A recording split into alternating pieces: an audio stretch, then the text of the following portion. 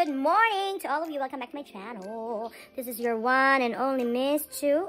So napapansin nyo, yes, totoo yan. Tulo pa ng laway yan. So, kagigising lang namin. I woke up like this. Literal na ito ang itsura ko nang gumising ako. Kasi nga, walang pasok. Dito kami natulog sa sala, as you can see. Punta kami sa New York City. Kukunin namin yung check ni Jeff sa work sa Bronx. So, sumama kayo sa amin. Ngayon pa lang kami ulit magda-drive papuntang New York. So, tignan natin kung anong lagay ng mga tao doon. Kung may tao ba sa kalsada o kung ano, ha? Samahan nyo kami, guys. Halina kayo. So, maliligo na ako, guys. See you in a little bit. Bye! Hey, guys. So, ready na ako. To go to New York City. Let's go. Chan ko. Stop looking, listen. Let's go, guys. So, ayun na nga. Aalis na tayo. Susunduin muna namin yung dalawa namin kasama. Ilang degrees yun sa Celsius? It's 10 degrees. 10? Yeah. 10 degrees in Celsius. So, medyo malamig-lamig din. Just the sweater. So, bago natin sunduin si Mamang, bili muna tayo ng coffee. I'll have one small hot chocolate. Okay. And one medium caramel latte. Thank you. Ang schedule namin sa Max, nakaharap sa bakasyon eh. So, kompleto na kami. We're on our way to New York City.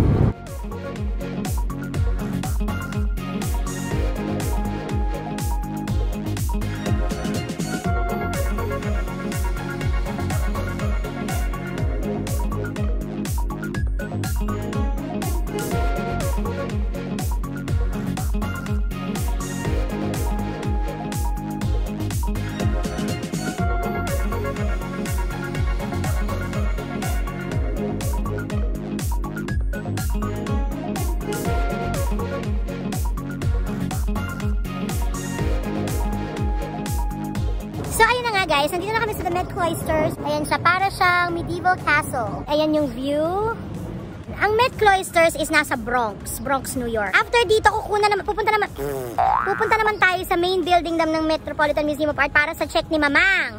Mamang, kaway ka naman dyan. Ayan siya. So, ayun. Malamig. There we go. See you later, guys!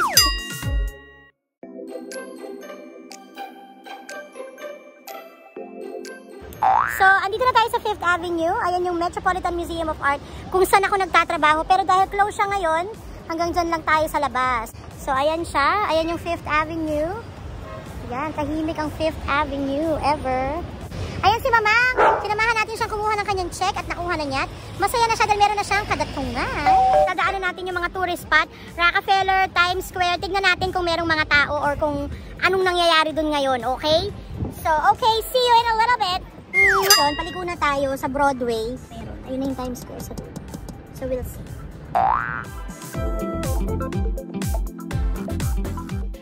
Ayan siya. Walang tao. OMG. Usually, yung TKTS red stairs na yan, punong-puno ng tao yan. Etong area na yan sa right. Pero ngayon, meron pa din. Pero onti na lang. So, ayan ang Times Square. On day 6 ng quarantine.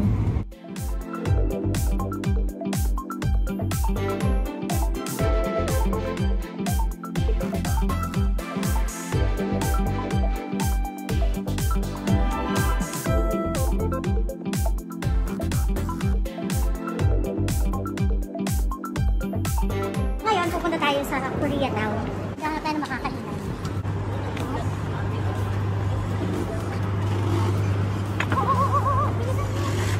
So, ngayon, eto na paliko na tayo sa 32nd. Dun yung Koreatown. Let's go. 6th and 34th. Bukas yung milk tea. At least bukas yung mga milk tea. Viewing! HMart is open. Yes. Takeout and delivery only. If you ever lose hope, diyan kayo pumunta. Gallery 32. Thank you.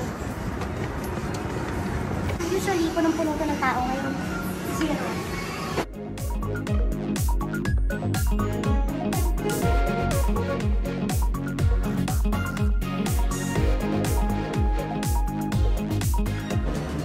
Hey guys. So, ayun.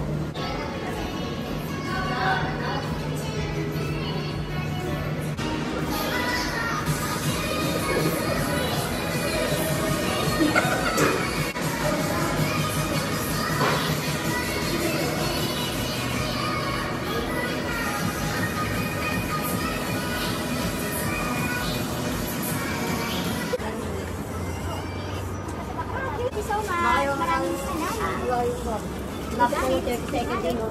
So, sobrang tahimik. This is for my Korean food mukbang challenge. But, sa ibang video ko gagawin yon. Hindi ko isasama dito sa New York and Quarantine Vlog. Excited ako. Mukbang. Korean food. Woo! Kaya pupunta tayo sa H Mart. Korean noodles city. Tignan natin kung may mask pas natin. Mask Rider Black. Let's go, guys.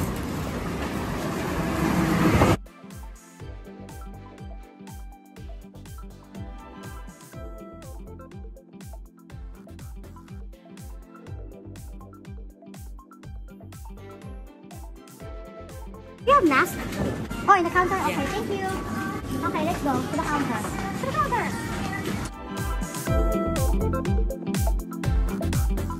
Ayan o, limit 1 mask per customer.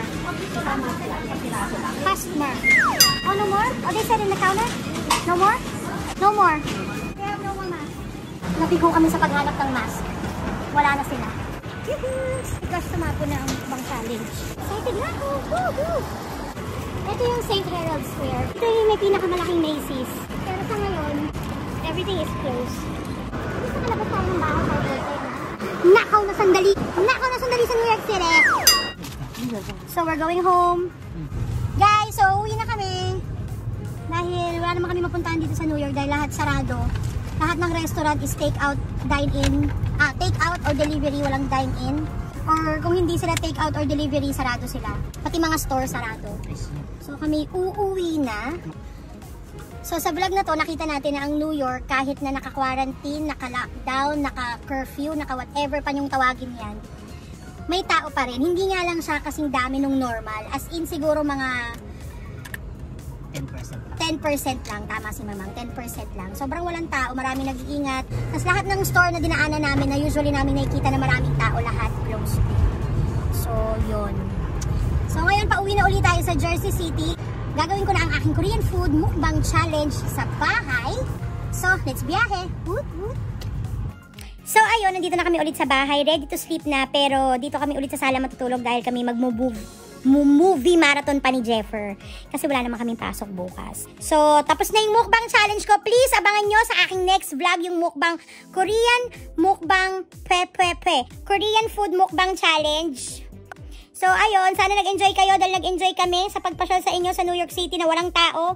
Sa New York City na sarado ang mga restaurant. Sa New York City na take-out and delivery lang lahat. Sa New York City na tahimik.